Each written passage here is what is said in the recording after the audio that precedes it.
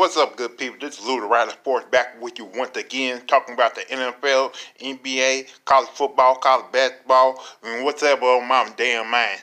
I want to talk about Skip Bayless. Do you actually believe that Tony Pollard is going to lead the Dallas Cowboys to the Super Bowl? Really, Skip? Really? Every year you talk about Cowboys going to win Super Bowl, Cowboys going to win Super Bowl. Now, you have the back, probably the best back in NFL today, Zeke Elliott, who the Cowboys really don't want to pay because they don't give a damn about him. And you think Tony Pollard, who's doing something in the preseason game, it's preseason football still, going to go out there and perform just like Zeke, going to lead the league in rushing, going to be an MVP candidate as a running back.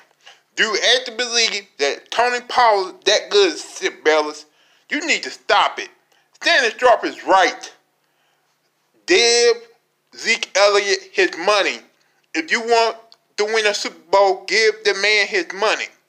Jerry Jones up here talking about, oh, I'll pay anything for another Barty trophy. But you're not paying nothing right now. You're not willing to give the man his money. You're not willing to give that franchise his money right now. You want to go out here and play hardball, talking about Zeke who. But you are not paying the man, Jerry.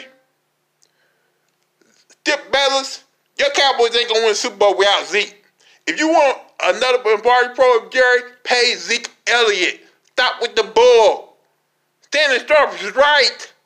Skip Bayless, you're wrong.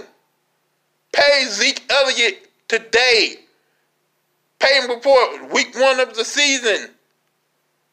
Oh my God, Skip Bayless, you don't just go, you don't get it. Stanley Sharp is a 3-time Super Bowl winner, a Hall of Fame tight end, probably one of the best tight ends in NFL history. But you think he talking nothing but hate. You know what? That's all I got to say on the subject. Give me a thumbs up if you like this. Subscribe to my page. Skip Bayless, you're stupid. You're really stupid. You talking about you love your Cowboys, but you don't understand what it takes to win a Super Bowl with a team. Of course, you got to have a great running game. Of course, you got to have a good quarterback. But when you got those two things, and you got a good offensive line, and you're not willing to pay your running back who led the league in rushing all 3 seasons, you know what?